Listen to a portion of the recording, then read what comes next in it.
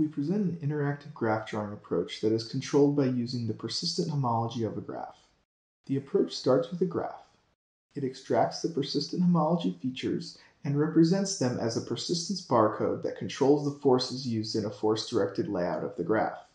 The approach supports two main types of control. The first is contraction, controlled by using the filter bar. As features of the persistence barcode fall to the left of the filter, the associated nodes are contracted. The second control is repulsion. When a bar is selected, the nodes of the graph are placed into two sets, shown using bubble sets, that are repulsed from each other.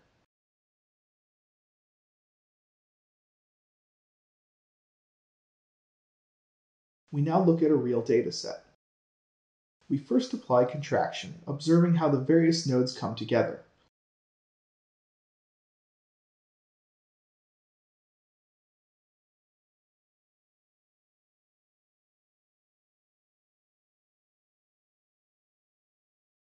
Once satisfied with the level of contraction, we investigate repulsive forces. Bars are hovered over to see if the associated features segment the graph in a desirable way. When it does, the bar is selected and the force applied. When it doesn't, the bar is skipped. Multiple repulsions can be combined to form a final graph of interest.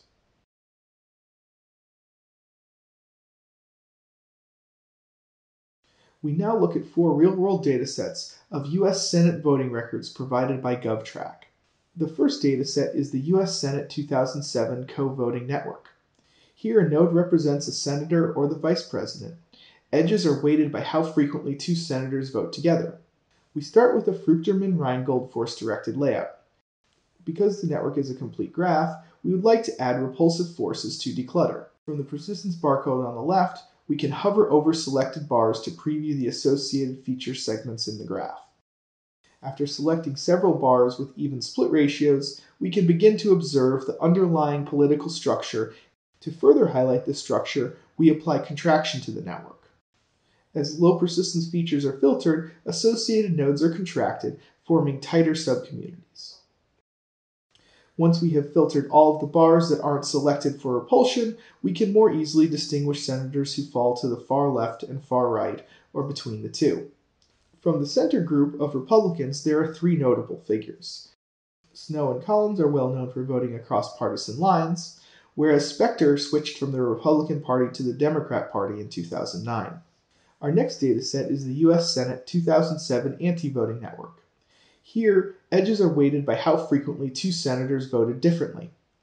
This time, we select high persistence bars from the barcode that most evenly split the Republican and Democrat groups. After filtering the remaining bars using contraction, our layout emphasizes 4 clusters that isolate individuals of the opposite party.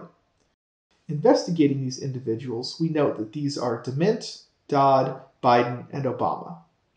This suggests that members of the opposite party were specifically targeting these individuals to vote against. Our third dataset is the U.S. Senate 2008 co-voting network. Edges are weighted the same way as the 2007 co-voting network.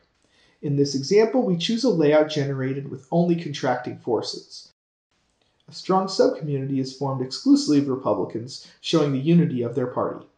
Our final dataset is the U.S. Senate 2008 anti-voting network. Here, edges are weighted the same as in the 2007 anti-voting dataset. We select the highest persistence bar from the barcode, which has an equal split between the Republican and Democrat parties. After contracting the remaining bars that weren't selected for repulsion, the result is 2 tightly knit subgroups consisting almost exclusively of Republicans or Democrats on either side. On the right, we observe the Republicans who were running against Obama in 2008. On the left, we see Democrats focused on running against McCain and Vice President Cheney. Thank you for watching.